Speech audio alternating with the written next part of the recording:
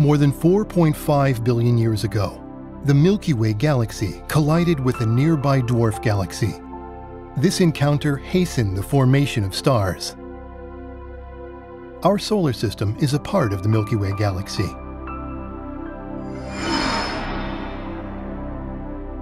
Within the solar system, material circulation had been progressing.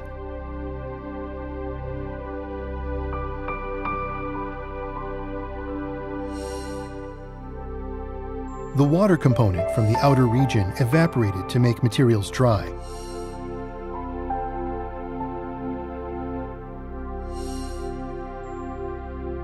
Through this process, particles were zonally distributed, depending on their water content.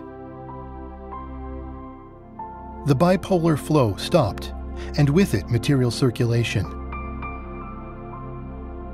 Some regions around the Sun with high particle density appeared. Within these regions, collisions frequently occurred. Small particles gradually grew to become planetesimals.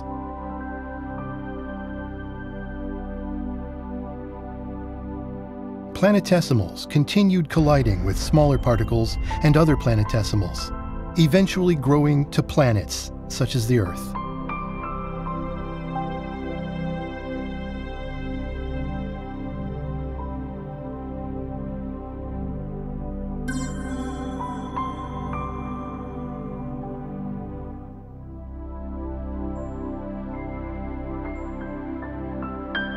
A number of planets were moving in the same orbit.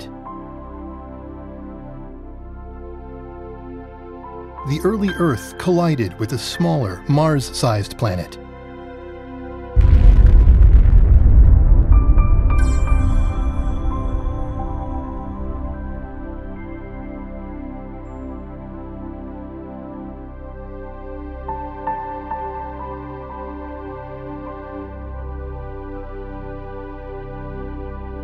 Debris from this impact eventually came to form our Moon.